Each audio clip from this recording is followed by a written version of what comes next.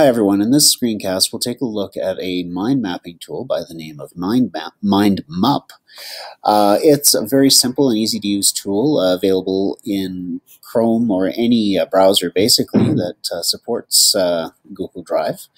It is a Google Drive add-on and it's really easy to use. It also allows for sharing and collaborative editing, so if you wanted to co-create a mind map with somebody else, that is totally possible. I guess to start with, let's look at how you can add the add-on. You'll see I'm in Google Drive right now. I apologize for the noise in the background. They're actually jackhammering next door to build our new office.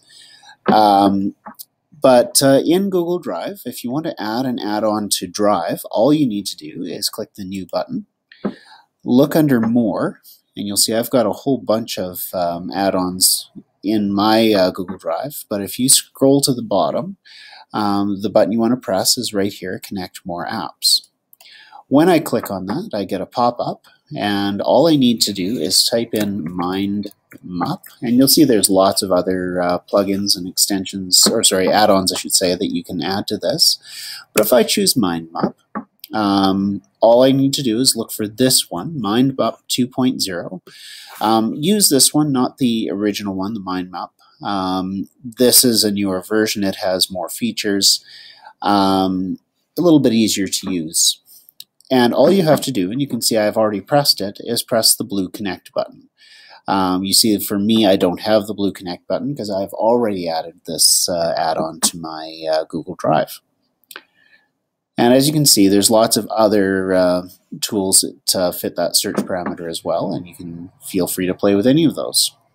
So once you've added your MindMup 2.0 add-on, to access it, it's very straightforward. I just go to New, click More, and simply scroll down to MindMup 2.0 for Google Drive. And if I press that, immediately I'm taken to MindMup. It may ask you for permission, so if it does, just go ahead and press Allow.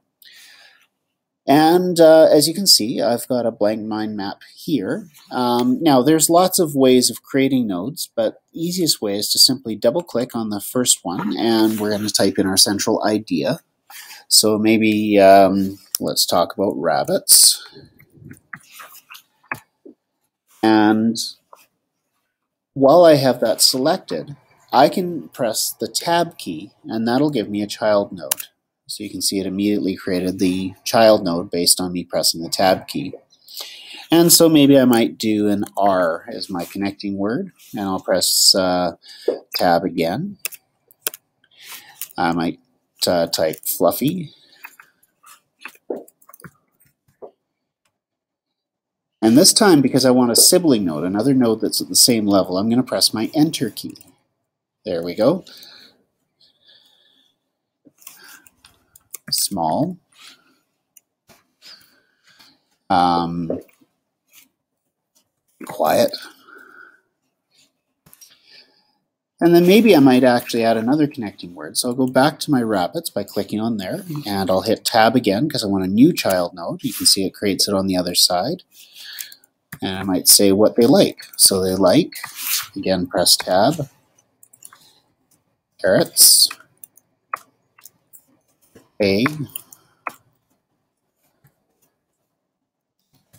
lettuce,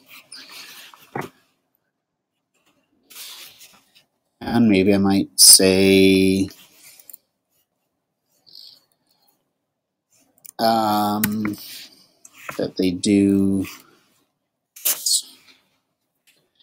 Go ahead and press delete on that one. Instead of that, I meant to hit Tab, and so I'll go do jump.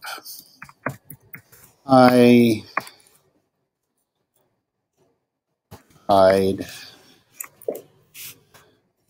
run fast.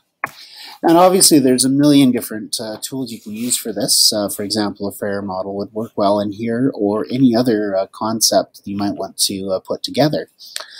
But at its simplest level, that's all it does.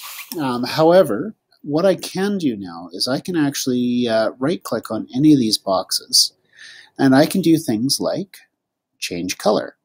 So if I hit change color, I might make that a green tab.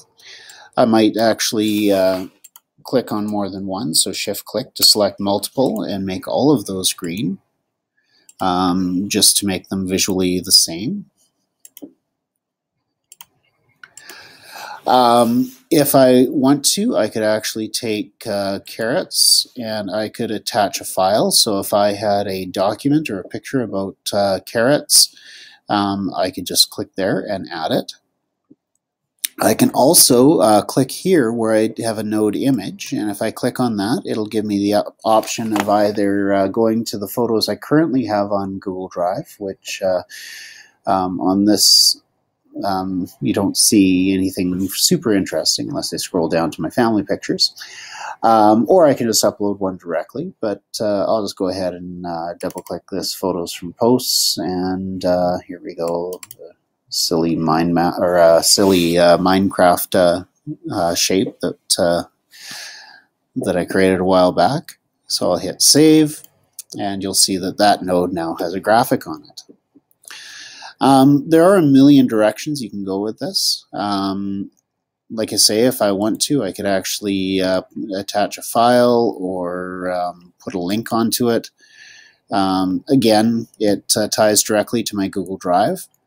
And so if I had a file that I wanted to include on this, there we go. So I might do a Frayer model as a document I want to attach. You'll see it turns into a paperclip, and anyone viewing this file can actually click that paperclip, and it'll bring up your document. Really, it's as simple as that. Any of the nodes, if you want to rearrange them, you can. Move them around in different ways.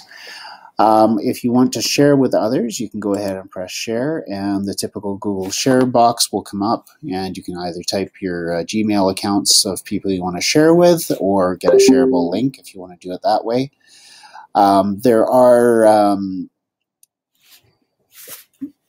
basically the same permissions you would have with any Google Doc, so you can edit, you can comment, or you can view. And this allows for live editing. And that's really MindMap in a nutshell. If you go back to your drive, you'll see that MindMap or Rabbits is now one of my files. I can share it there. I can double click on it and open it at any point, and it's ready to go. So as always, if you have any questions, feel free to give me a shout.